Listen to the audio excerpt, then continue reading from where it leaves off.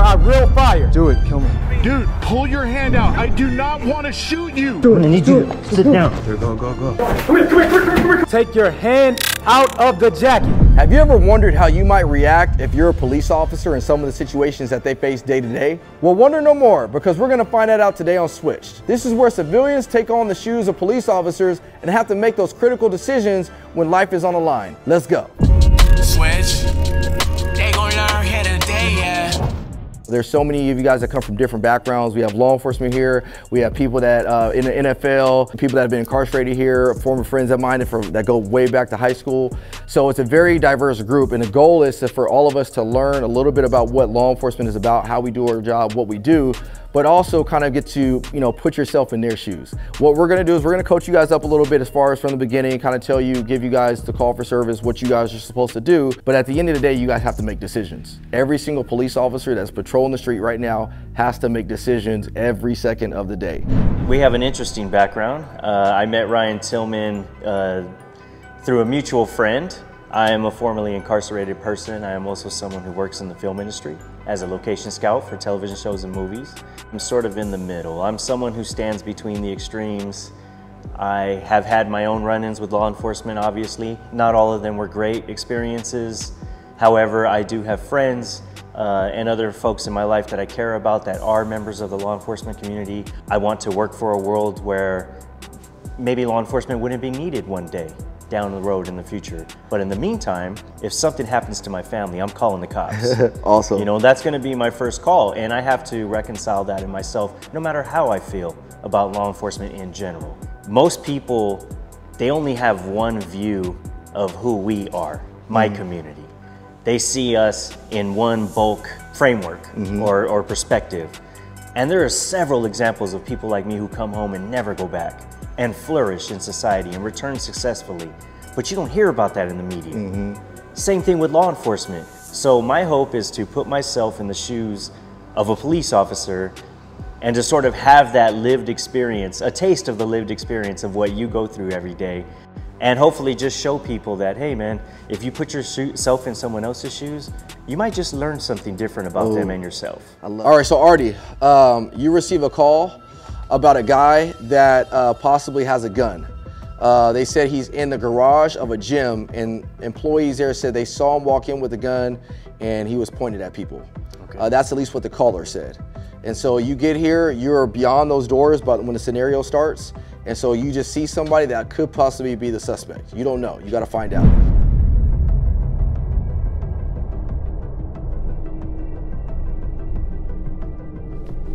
Hey, how's it going, sir? Just do it. You all right? Just do it. Just kill me. Got a call about someone interesting here at the gym. Just do it. You got any weapons on you? Just do it. Why don't you turn around so I can have a conversation with you? Just do it. Just do it. Just do it.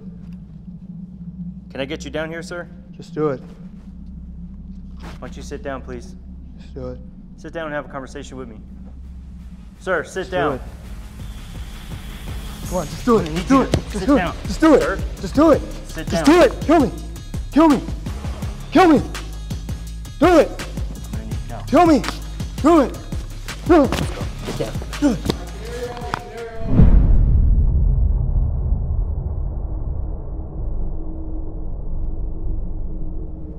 Sir, I'm gonna need you to remove your hands from your jacket. Just do it. Sir, I'm gonna need you to remove your hands from your jacket. Just do it. Sir, place your hands where Sir, do not reach. Just do it. Place your hands where I can see them. Take them out of the jacket. Just do it. Take your hand out of the jacket. Just do it. Sir, I will fire. Just do it. Kill me. Just do it. What's going on here, sir? Just do it. What's going on? Take your hands out of the jacket. Just do it. Take your hands. Just do it. Put your hands. Get up. Get up. Get up. How'd you feel, Seth? I felt that you did pretty good. Initially, when I turned around the first time, I thought you were a little too close to me because you were pretty much right on me. And then you let me turn and walk around a little bit more. I think that, because the call was a subject with a gun possibly, right? Yeah. That you could have utilized some other things, maybe cover, and then stood from behind over there, and then maybe give me commands and kind of slowed it down when you started saying, hey, sir, let me see your hands, show me your hands, because worst case scenario, if I had a gun when I turned, we were basically about here and you didn't have your firearm out yet, so you could have, you would have lost that one. How did you feel and what did you notice about this situation when you walked in? Well, honestly, knowing the situation, your senses are heightened. Man with a gun, potentially pointing at somebody, so you're already on the edge a little bit, knowing that he potentially has a weapon. Coming in, hands in the pocket. Immediate flat red flag going up. So once he removed one arm, he didn't remove the other, so now I'm thinking that he has a gun. He's pacing back and forth, and once he began to turn his back to me, I started to look at the moments where I've been having opportunity to potentially take him down without any violent force. So once he gave me the opportunity, I just went into attack mode. With his back to me, you're blind. You have no idea what I'm gonna do. Now I can really take control of you. Absolutely. So that was a very, very courageous move to do, but it's very dangerous. Yeah. Very, very dangerous, because let's just say he does, and let's say you miss or whiff, and now you've heightened this guy up, and now let's say he really does have a gun. Are you at a disadvantage now? Absolutely. So this situation is difficult, man. It's obviously a clear suicide by cop. Suicide by cop calls are very, very, they reoccur, unfortunately. And we don't want to have to kill a person, but is he still a threat to you potentially? Yeah, absolutely. Absolutely. And you didn't know, you hadn't searched him out yet. Did you search him at all yet?